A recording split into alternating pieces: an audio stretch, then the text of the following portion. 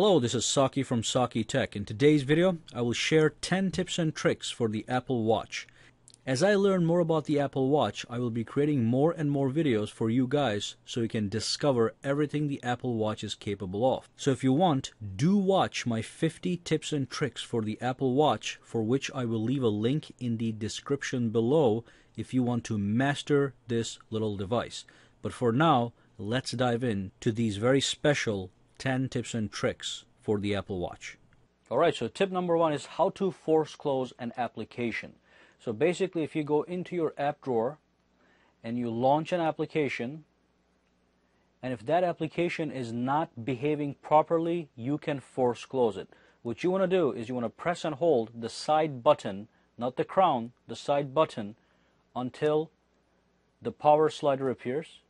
And once the power slider appears, release the button and then press that button one more time until the application exits itself, and that actually closes the app, and then you can relaunch the application, and that's going to make sure the application runs fine this time. Alright, tip number 2, how to hide applications that you have downloaded and installed on your Apple Watch. What you want to do is you want to go into the app drawer and gently tap and hold until the apps start to wiggle, and some of the apps are going to have the X symbol right on top of them. Those are the only apps you can delete or hide. The apps that came with the watch, you cannot delete or hide them. So let's test this calculator app right over here. If I tap on it, it's going to ask me, do I want to delete the app? And what you want to say is you want to say yes, and that's going to remove that application. However, the application hasn't been literally deleted, it's just been removed. You can simply re-add it by going into the Watch app on your iPhone and reinstating that application. So basically, if you go back into the My Watch application on your iPhone, you can scroll down where you get a list of all the available applications. And here's the Calculator Plus application that we just removed. If you tap this guy, you can simply turn it back on, and it's going to send that application back to your Apple Watch, just so you guys know. Now, you'll be getting a lot of notifications on your Apple Watch. What you want to do is, when you get a lot of notification, you see a red dot on the top of your phone right here on top of the watch face that you're currently sporting.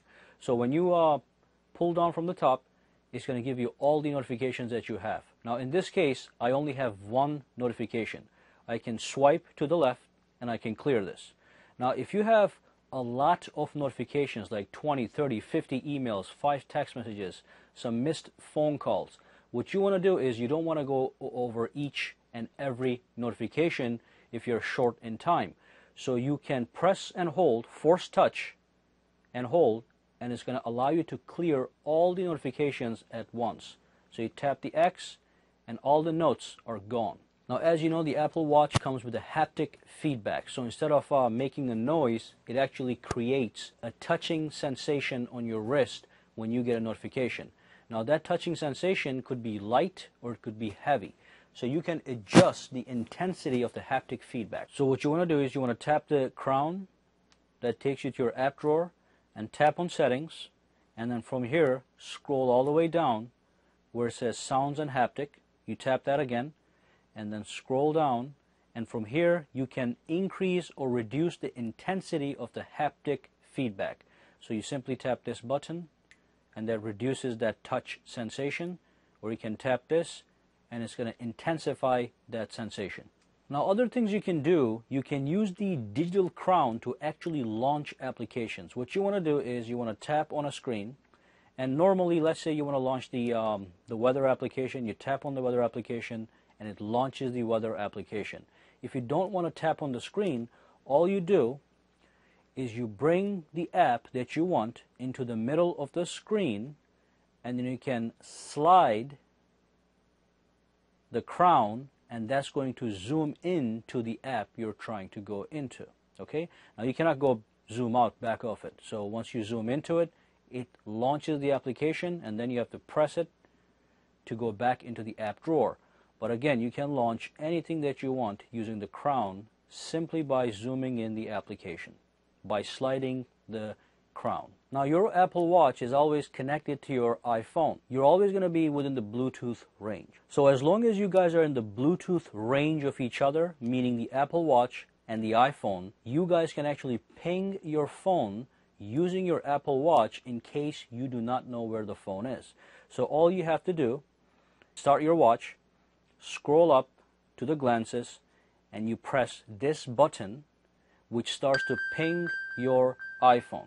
Your iPhone will actually ring, and then you can actually determine the location of the iPhone and make sure you don't lose it, or you can easily find it this way. Now this only works as long as you guys are within the Bluetooth range and the Apple Watch and the iPhone are in fact connected.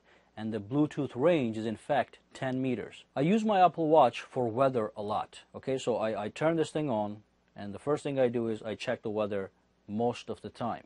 Now with the weather application, the first city that pops up when you launch the application is your default city. So how can you change the default city?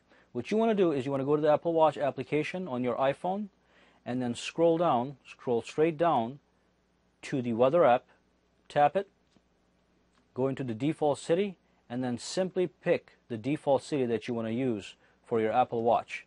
So this time when I go back into the weather application, it takes me to New York as the default city because that is what I set up in my Apple Watch. Now one more tip I want to share with you guys, and this has to do with the watch faces.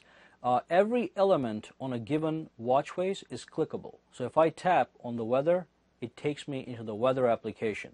Okay, and if I have, at the bottom here I have the stopwatch enabled. So if I tap that, it's going to take me into the stopwatch application. Let me reset that. And again, if I tap on the timer application, on the timer element, it's going to take me into the timer application. Okay, just remember that. So no matter which watch face you go to, not all of them, but most of them allow you to interact with these tiny informational streams. Okay, tap on them and it will take you to the application that notification entails. Alright, so that brings us to the end of this video. Go ahead and subscribe to my channel for more videos to come. Give me a thumbs up if you liked this video, and also you can go ahead and connect with me socially on Google+, Facebook, and Twitter, for which all the links are in the description below. Thank you again, and I'll see you the next time. And if you have any questions, comments, concerns, just throw them down in the comments section below.